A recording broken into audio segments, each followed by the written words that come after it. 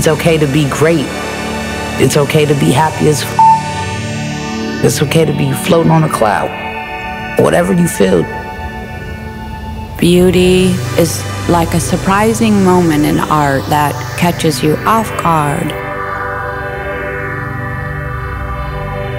Because we dress different, we're into different music, we look different, we looked at as, you know, the weirdos of our town.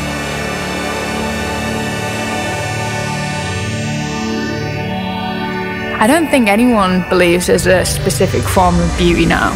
There's nothing to follow, there's no rules, there's no guidelines.